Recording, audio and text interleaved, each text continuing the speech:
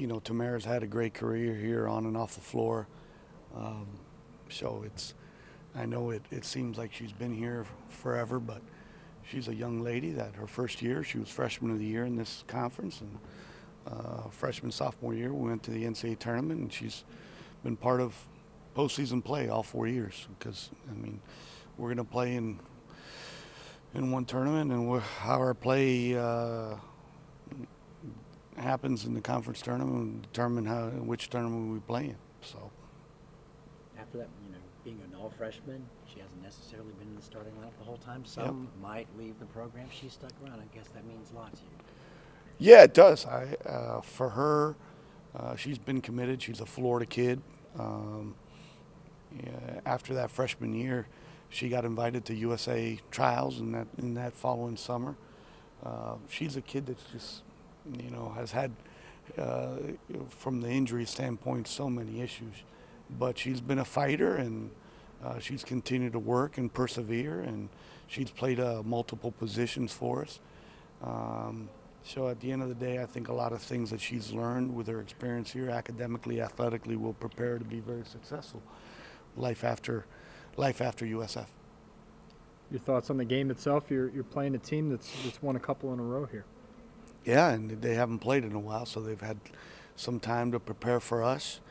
The biggest thing that I think that really sticks out at you is how well they rebound the basketball.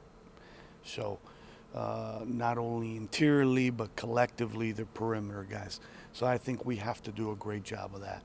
It's going to start with that, how we limit them to one shot and out, and how we get extra possessions when we miss shots. Do you expect Christina to play at all? Do you expect Christina to play? I do not. I do not. You mentioned the postseason. One way or the other, you're going to have a game today, Monday, and then it is kind of the postseason. Are you feeling that vibe now? It's almost feeling like it's here. Yeah, because it's a quick turnaround, Derek. You know, we'll play at 7 o'clock tomorrow night. We'll practice. We'll practice, you know, in the morning on Sunday, and then fly right up to Hartford, and you got a shoot around. Then right after the game, you get back here. We'll practice and lift on Tuesday, and then you leave on Wednesday to Mohegan. So I think we'll get a much better idea, I think, tomorrow night after the games on where we're going to fall seeding-wise. So we'll see. Coach, you've met a lot of newcomers that have performed this season, but Betty Manunga has been pretty consistent. Did you expect that sort of consistency throughout the season from her? We expected that she was going to come in and be an immediate impact. I mean, I think at times that she's learned the big difference between junior college and being successful at the 4-year, and the jump in talent level and preparation. So I'm excited about her finishing off the year on a great note, and her having a great spring and summer to catapult her to finishing off with a great senior year next year. Elise has been playing 40 minutes pretty consistently here down the stretch. Do you think you're going to need that from her going into the conference tournament? Oh, she's going to have to play a lot of minutes just because, you know, we try and get her some rest with Sydney Harvey there, and I think Sydney is getting, you know, from a conditioning standpoint, playing more minutes. When you lost Alvarez, we were playing Alvarez there out of position, but you know we didn't expect to lose Mihaela Lazak after the first game of her career, so we've had to play some different people there that we didn't expect to. So you know, yeah, I mean, there's only about a month left in the season, hopefully, and she's going to play a lot of minutes down the stretch. Well, I'm going to try and take that game not to be so emotional. It is an emotional night for me, but, you know, I try to look at it as a game. Like, I have to go out there and play as hard as I can, as I always do. So try not to get as emotional just because it's a special emotional night for me. Your thoughts on playing for this program and being at this university? Well, it's a great experience because of how much culture is around here. The girls are always welcoming. The coaching staff is very welcoming. So it's just great to be here. You have an amazing campus, and you have amazing staff and basketball team that are here, and it's just great.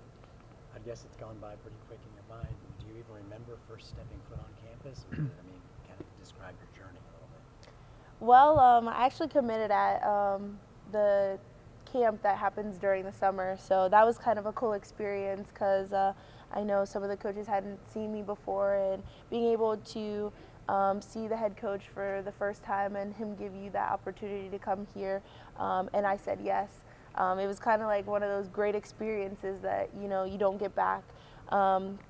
And just stepping foot here for the first day, it's new, and it's kind of scary at first. You're a little bit nervous, and you want to fit in with everyone. You want to not make anyone mad, but it has gone by so fast, and just having a lot of fun with my teammates and the coaches, it helped out a lot. I'm guessing you want your senior season to last as long as possible. How do you think you guys are playing, and do you think you can, whatever the tournament is, play for a lot longer here? I definitely think we're, going up from here. We're playing very well. As Coach always says, like, our defense will determine our offense. So, and I think we're playing very good defense right now. But that's just, buying into what Coach is having us do in practice and understanding, like, he's going to put us in the best situations as possible. So I do think we're playing very well right now, but that's because of our defense. So I'm hoping that it just continues from here, and I keep being able to play as long as I can for this year. I know this team is very close, and when Betty Madunga came in, she's been very consistent this whole season. Was there anything that you did to kind of help her get acclimated to this climate? I mean, Betty's a very strong person. It doesn't take a lot for her to understand or buy into a program. So, I mean, I kind of helped her as much as she needed me to. I was there for her if she ever needed help with like plays, or if she just needed someone to talk to. But she's a very good player, so she kind of just stepped here and bought into what USF had, and she's been great ever since. So. Coach talked about your being positioned to succeed in whatever endeavor you choose in life. Just what was the most valuable lesson that you feel your head coach has given you over the past couple of years? He's given me the thought of you going out into the world. It's not going to be easy. Like, you have to work for everything you have. And he definitely always pushes us to come in here and always put in as much work as possible. And he definitely gave me that to go out into the world. Like, it doesn't matter if the person coming in is younger than you or older than you. Like, you're gonna have to work for everything you have. And he definitely always pushes us to be our best and to push us to continue and work as hard as we can. So that's definitely something he gave me for these 4 years. This team always gets great crowds for home games. It's been that way your whole career. How special has that been to be able to play in front of big crowds and have that type of support during home games your whole career? It's definitely been amazing. I love the support system that we have here through the fans. They definitely come up and they'll know your first name the day you come here. So it's really cool.